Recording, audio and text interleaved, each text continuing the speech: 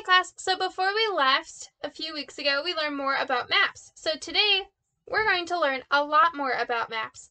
So let's try to draw our bedroom map.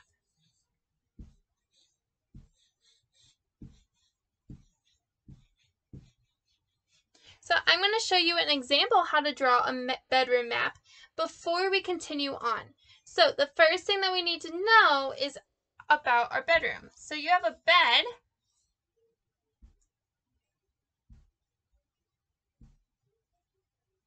Right? And you have a door, a bookcase, and maybe a dresser. And maybe your bookcase has some books in it. Maybe it has stuffed animals in it. Maybe you have a window over here. So then you're going to go over here and just let me know what things are. So when you write the word key,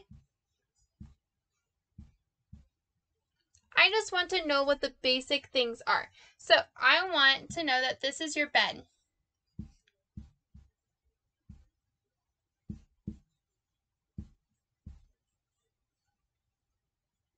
I want to know that this is your bookcase.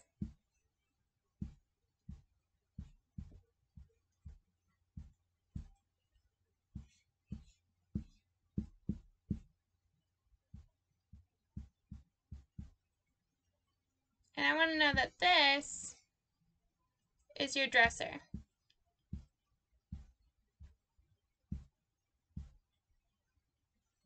If you have one. So I want you to get creative. Ask your parents for help to spell words, but try to sound them out as best as you can. And if you give something else a name, so maybe you don't call your dresser a dresser and you call it something else, go ahead and write it like that. This is your map of your bedroom. I want to see how creative you can get and how colorful you can get. So go ahead and go to page 2 of your social studies notebook pamphlet and go ahead and draw out your bedroom map and take a picture of it and send it up to our social studies Google Classroom. I hope you guys have fun with this assignment and learned a lot. Have fun!